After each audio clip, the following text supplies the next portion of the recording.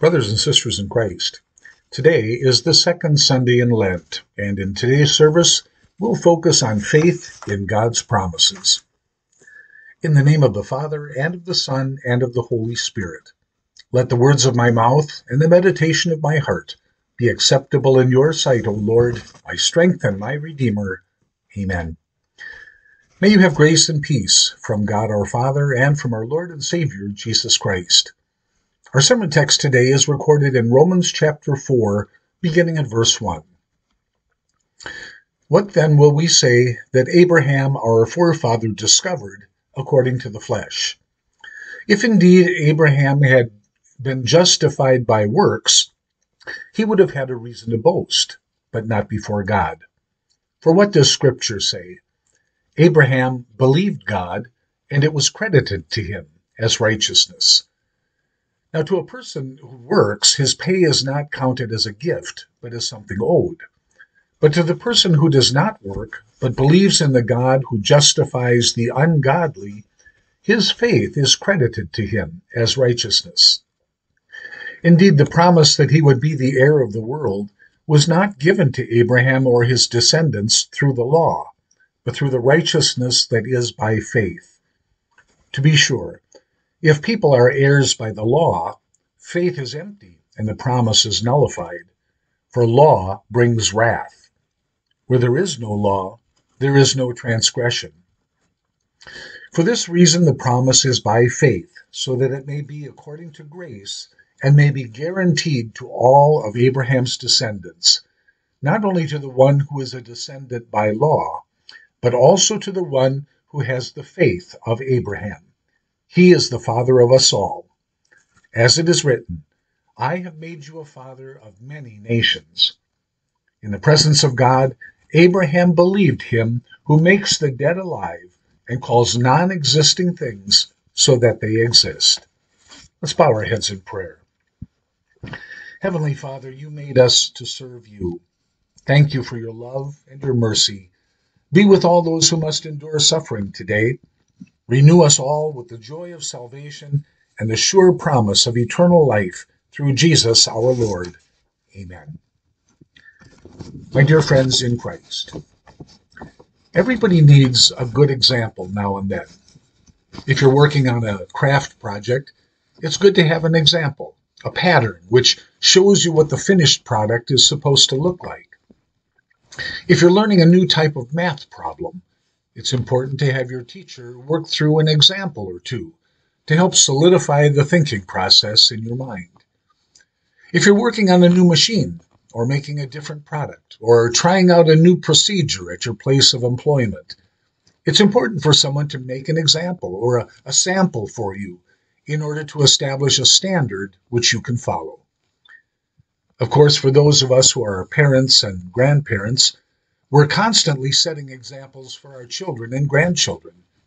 Unfortunately, they're not always the best examples.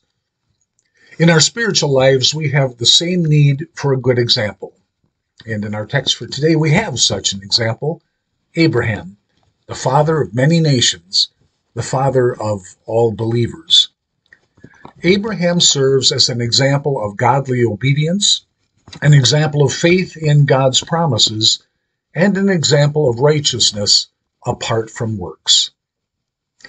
Our text begins, What then will we say that Abraham, our forefather, discovered according to the flesh?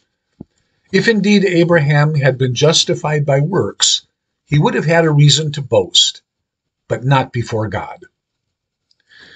The matter that's under discussion here for Paul and the Romans is the matter of how a person becomes righteous. And Abraham is brought forward as an illustration, as an example. Abraham was considered by the Jews to be one of the most godly men in the Old Testament. And indeed, throughout the years of the life of Abraham, he had done a lot of good things, and he could boast of many accomplishments. Abraham had acquired great wealth, and he had shared it generously. He wielded a considerable amount of influence throughout the entire Middle East, politically and even militarily. At one time, he and his 318 servants had rescued his nephew Lot from 4 eastern kings who had already defeated 5 other kings who were ruling in and around Sodom and Gomorrah. And on the spiritual side of things, Abraham looked pretty good there too. The Lord himself had appeared to Abraham in dreams as well as in person. In Ur of the Chaldeans, God had called Abraham to leave his home and go to a place which he would show to him. Abraham went, even though he stopped before reaching his final destination. And so God called Abraham again in Haran, telling him the same thing.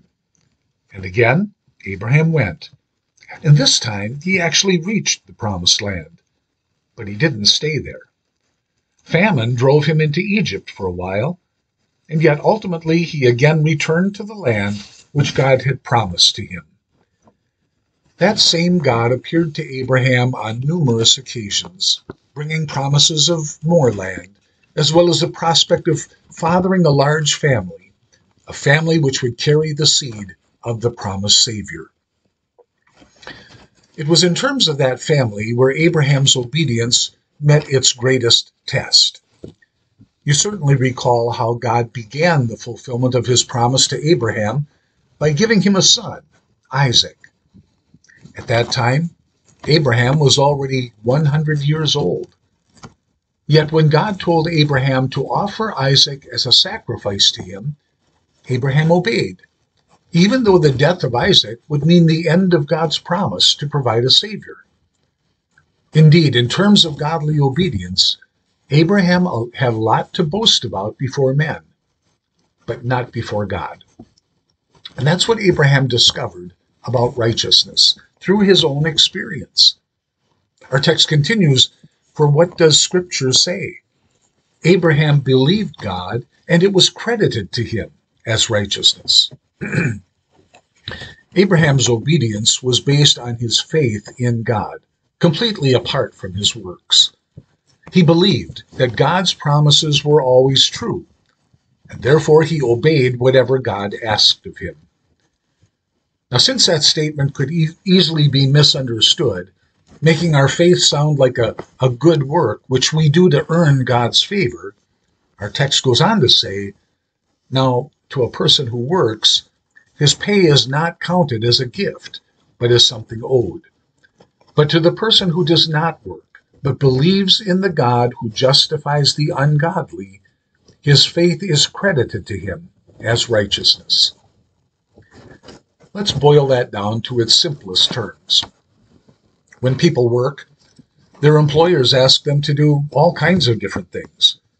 And when they do what their employers ask of them, they receive wages as a well-deserved reward for their labor and effort. Their employers aren't doing them a favor. Their wages are not a gift. They're just paying what they owe by exchanging money for work. That same principle can be applied to our relationship with God. God asks us to do all kinds of different things, but unlike our employers, he requires us to do them perfectly at all times. If we could do that, then God would give us righteousness as an obligation, which he owes to us. However, you and I know it's impossible for us to live lives of perfection, and therefore, God doesn't owe us anything. Yet to the people who put their trust in God, he gives all kinds of things, including the righteousness which is impossible for us to earn. The key words in our text today are these: to the person who does not work, but believes in the God who justifies the ungodly, his faith is credited to him as righteousness. God justifies the ungodly. So we as believers need to put all of our good works behind us when we come before God. True faith does not focus on itself, as if to say, I have such a strong faith that there's no doubt in my mind God will save me. Rather, it focuses on God, as if to say, even though I continue to be godless and wicked, nevertheless God's word tells me that God justifies the ungodly. We need to do what Abraham did, simply to openly admit the sinfulness found in our thoughts, words, and actions, and present ourselves to God as the ungodly people we really are. And then we need to trust in God alone, who justifies ungodly people like us. This is reminiscent of Jesus' parable about the workers in the field. Some of those workers were hired at the beginning of the day, and they worked all day long. Others were hired just a couple of hours before quitting time, and only worked for a little while. And yet when the man who had hired them brought around the paychecks, they all received exactly the same amount. Not because they had earned it, but completely out of the employer's generosity. The righteousness we receive comes completely apart from our works. It becomes ours by God's grace, and we receive it through faith. In reality, God's grace is our only chance for receiving righteousness. Fulfilling the demands of the law is totally out of the question.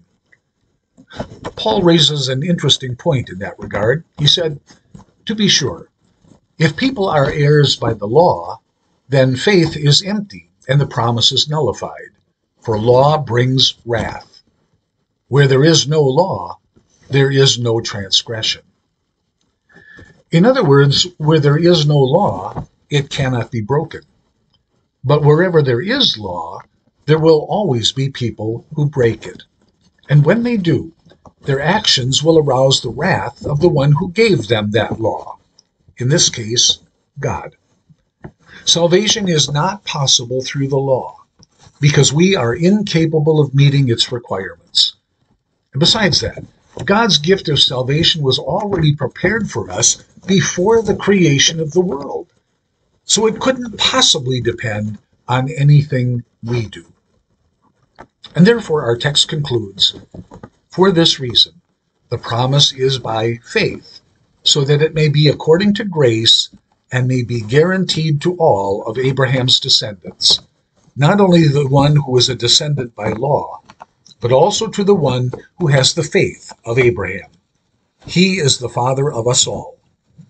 As it is written, I have made you a father of many nations."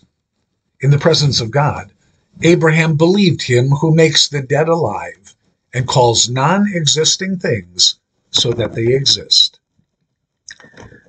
These final words bring together three important teachings from the Bible: the resurrection of the dead, the creation of the world, and the conversion of the ungodly. All three of them are possible only through the power of God. Only God can put life into a dead body. Only God can call into being things that never existed before. And only God can take a sinner and turn him into a saint. As I said at the beginning of this sermon, everybody needs a good example once in a while. We have a very good example in Abraham, an example of godly obedience, an example of faith in God's promises, and an example of righteousness apart from works. Let's see what we can do about following his example. Amen. The peace of God, which surpasses all understanding, will keep your hearts and minds in Christ Jesus. Amen. Let us pray. O God, our Heavenly Father, you have forever demonstrated your love for us sinners, because when we were powerless to save ourselves, you had Jesus die in our place.